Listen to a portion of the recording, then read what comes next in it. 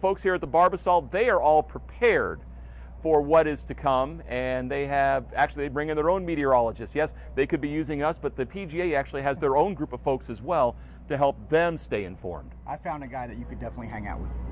You could definitely spend some time with a little golf, a little weather? Yeah, a little golf, a lot of weather, yeah. No doubt about that. Well, Bill, as you mentioned, as perfect as it is today, that's how bad it could get here overnight into tomorrow morning and on and off through the weekend.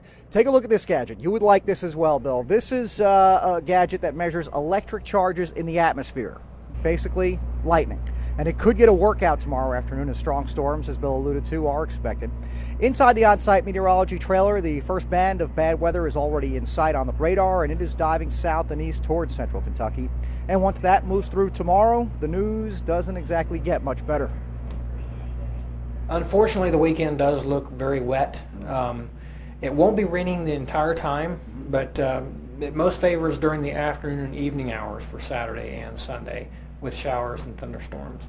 As we get into Sunday, it may actually be a little bit more stable, but we keep the wet weather. Instead of playing twosomes after the cut, they'll play threesomes. That'll speed play up to get to the final round. Make sure we're caught up before Sunday.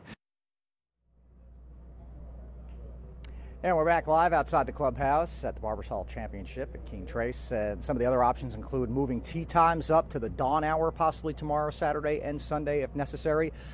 They could also play on Monday. That day is available to them before these guys have to move on to their next PGA Tour site. They could also play on Monday and still shorten this thing to 54 holes, 3 rounds, rather than the allotted 4 rounds, 72 holes. We'll see how it all plays out. But they do believe they'll be playing golf for large chunks of Friday, Saturday, and Sunday. It just might mean that we have to play a little bit on Monday to finish this thing and make it a full 72 holes. Let's send it over now to the practice putting green. Keith and Angie are over there.